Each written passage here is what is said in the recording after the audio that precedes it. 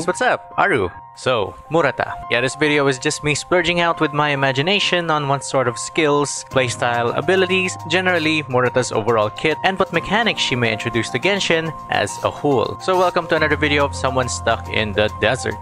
Today we'll be going over Murata's kit based on lore we currently know from the game itself, as well as other games and characters related to Murata. Bear in mind, this is only a speculation of the Lady of War's kit based on the game Genshin Impact and Honkai Impact only, and will also not be her official kit. Timestamps below. But before we start, a word from the day's sponsor, Genshin Star. In every Genshin Impact player's life, there comes a phase when they will one day buy themselves a sticker or two of their favorite waifu or husbando, and then a poster, and then a figure, up until they give their car a Genshin custom paint job, which is exactly why we need to talk about Genshin Star. It's an officially licensed, fan-made Genshin Impact merchandise store. Granted, they won't be painting your car into whatever character you want. They do, of course, have borderline everything a Genshin player would ever want and imagine. Since it's basically Christmas, why not go with the Christmas Advent calendars, which are not only on sale but are also in limited stock. Each calendar contains 24 doors that start from the 1st of December all the way to Christmas Day, and within each door is a surprise item ranging from a set of stickers all the way to minifigures, trinkets, and even event items like this Paimon painting. Now they've got other really good items which you can gift to your friends as well, like clothes, lamps, and even visions. So click on the links below and use my code ARU8017 for 10% off on your orders. Thanks again to Genshin Star. Now, on with the video. Based on what we know, the Land of Fire and War, its beliefs and its ideals seem to be centered around fire, combat, and rebirth or resurrection. So we could take a guess that the Pyro Archon's kit would be based on dealing damage, as well as a possible new mechanic where once the Archon or the on-field character dies, they won't die, but will be revived. For any on-field character, they could gain a buff or a limited time of invulnerability. While for the Pyro Archon, she could be revived with a new set of skills or movesets, or a huge buff in stats, or maybe both. Natlan is also characterized by its coexistence between dragons and humans, leading to a possible transformation or dragon mechanic for someone as important and powerful as an Archon. A key location within Natlan, as my comments have told me, is the Mare Jivari, also known as the Silent Sea of Ashes or the Sea of Flames. The Mare Jivari, I think, is linked to Natlan's idea of destiny and pursuit of glory before one day succumbing to death and becoming ashes. But resurrection is likely a big part, and there is also a bird that lives within this flaming sea. Phoenixes are sort of immortal, in which they rise from the ashes from where they died. Finally, we have Natlan's Rite of Combat, highlighted from the Genshin manga, and the talking stick. People of Natlan, and Muratans especially, follow the idea of war and combat to this day. So putting all those elements together, we could possibly have Genshin's first quote-unquote DPS Archon. Controversial, I know, but Natlan's Archon could be leaning more into damage while still having a pretty meta-changing support kit, just like every other Archon did. Think of a phoenix-like dragon whose ultimate ability drains HP until reaching 0, that then revives with a damage buff and completely new moves and skills, where the moveset can only be changed by draining HP or taking near-death damage. This allows a switch from an Archon form and a dragon form or phoenix form, with each form either being a defensive Archon or concentrating on a burst DPS dragon mode. All these elements are, in a way, present in Natlan, and is possibly how the main story will be written as well. Moving on to inspirations from Honkai Impact, the Lady of Fire and War's name, Murata, is likely from the Honkai Impact series' Murata Himeko. Now, the Blood Rose Himeko battlesuit is centered around losing HP in exchange for huge damage buffs and some pretty crazy moves that can only be described by showing you this clip here. Getting buffs that lower the HP and igniting characters, of which they take more damage. The difference from the other HP draining mechanics in Genshin right now is that Blood Rose Himeko from Honkai Impact drains HP until you actually die from HP loss. Now, because healing priority and HP manipulation mechanics have recently been properly integrated into team archetypes through Fontaine characters, Blood Rose Himeko's mechanic of losing HP until death is going to make constant healing the main way to support her. But it may also be applied to Natlan characters as well, since an entire mechanic is often introduced through the release of new characters. The next battlesuit is Vermilion Night Eclipse, which revolves around charge attacks and the overdrive mechanic. Charge attacking builds up the overdrive meter, and getting to overdrive status debuffs your character in a multitude of ways, removing dodge abilities, energy recharge, and can't use ultimate abilities. Managing the overdrive mechanic allows for borderline infinite consistent AoE fire damage. So maybe in Genshin, an overdrive mechanic linked to the Pyro element or the Primal Fire would be a good fit for the Pyro Archon to use.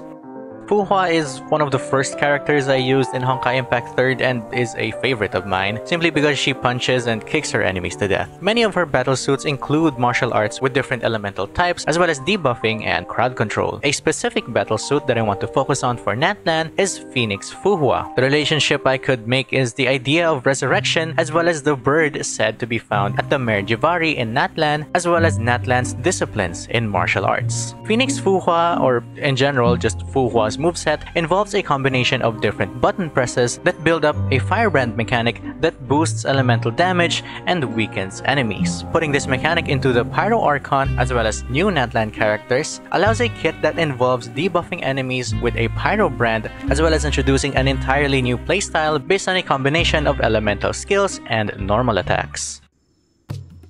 Moving on to characters within Genshin Impact, we're going to be starting with Bennett. Apart from his damage buff and self-pyro application being possible inspirations, the healing from his ultimate is actually the only form of pyro healing, and is also a form of cleanse by applying pyro to characters. Paired with Bennett's tenacity for getting hurt, as well as implications and theories that he is from Natlan, these could be characteristics that the Pyro Archon can take from. An Archon of combat that actually has the best healing ability, but is also a damage-dealing buffer. We thought before that Hydro would be the best healer, but seeing from Farina, that isn't actually the case, and we only have 2 elements left that may or may not have the best healing. Now, I didn't want to include Xiangling because her kit is hard to put into Natlan's lore, but a lower energy cost version of Xiangling's ultimate is the best I could think of. Maybe having it apply more pyro could also change how pyro in Natlan is used, as well as a form of constant burning without getting hurt by burning itself. Or an AoE explosion at slower intervals, but at the cost of self-damage or maybe even healing for each explosion. Iansan's kit, based on the 5-second screen time we have of her in Travail, seems to be more focused on hand-to-hand combat than using weapons, of which Natlan has a discipline to combat called the Boxing Arts and Shadow Boxing. So the Pyro Archon's combat style could also be through martial arts. But instead of having next to no range or AoE, maybe the Pyro Archon's attacks create a flaming AoE larger than most short-range characters like Rizli and Hazo. Thoma's AoE fire splashes are what I could think of when it comes to short-ranged martial arts with wider AoE. But instead of AoE like Thoma's Q and E, it's a much wider arc or maybe even a directional AoE line, similar to maybe Firebenders from the series Avatar, where every movement creates directional or AoE flame.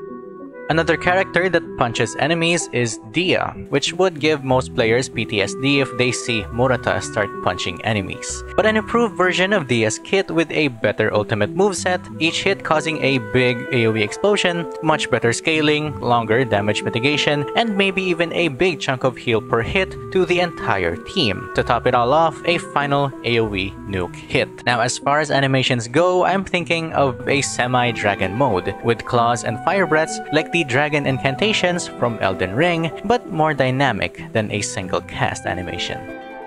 Now, when it comes to the Mare Jivari's bird/phoenix attacks, a huge directional or wide AoE phoenix move similar to Diluc's ultimate could also be taken inspiration from. The Pyro Archon's kit could also have similarities to Diluc's elemental skill using successive attacks, but with more variation through normal attack and elemental skill strings, creating combos similar to Fu Hua's playstyle but with weapons.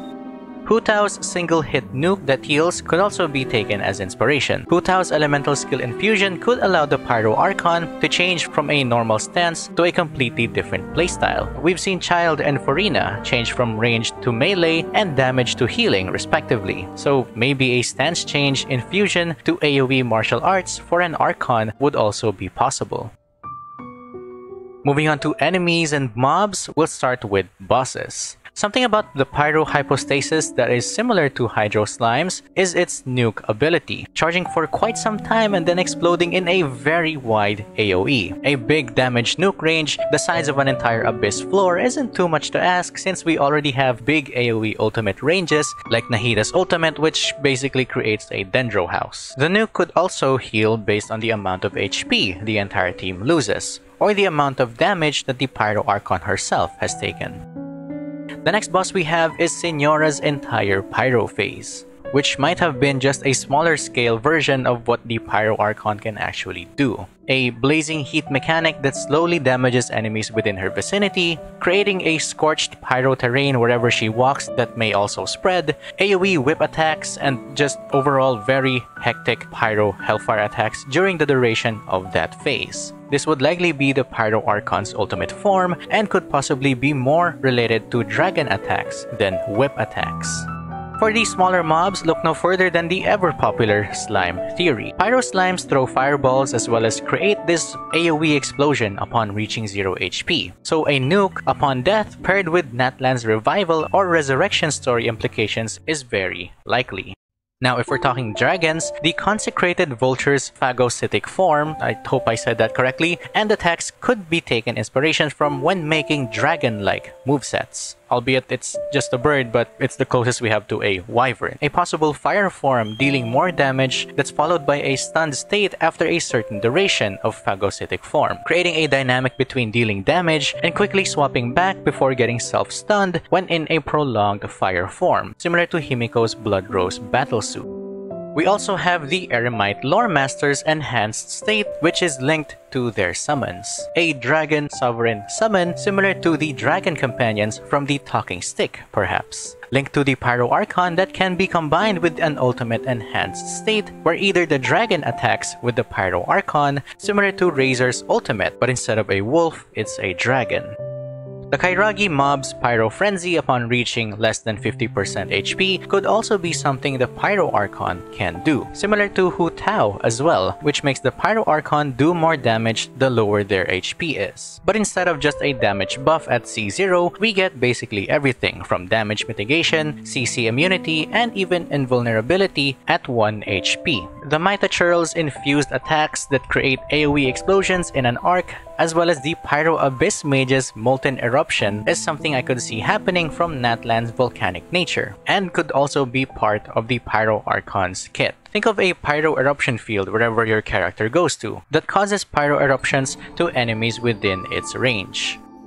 The Fatui Pyro Agents' stealth attacks and clones isn't something I see an Archon of War would do, but we could possibly see other Pyro characters with similar abilities, creating clones that sync with whatever the character does, and having clones sync with their elemental skill, normal attacks, or even ultimates, which increases the damage of the ultimate depending on the amount of clones that you have. And there we go, a speculative look at the skills and abilities of the Lady of War, Murata. Again, thanks to Genshin Star for sponsoring the video. Now, if you've watched until this point, don't forget to subscribe and hit the like button and hit the bell for more of my content. For the outro, people, comment below, is Murata the Pyro Archon, or is Natlan going to be ruled by a non-sovereign evolved dragon? Natlan's current state is pretty interesting since quite a number of Muratans left Natlan, and the current Natlan has evolved dragons and tribes. I'm very curious to know if there are still Muratans in the region itself, or have they just left entirely since Vanessa's lifetime and just integrated into other societies to this day. Maybe that's why we have some red-haired people popping in and out of different regions. I should make that a video as well. Anyways, that's gonna be it for this video. I'll see you guys in the next one, yeah? Like, comment, favorite, subscribe, and hit the bell for more of my ramblings, and stay mad, theorists. Bye!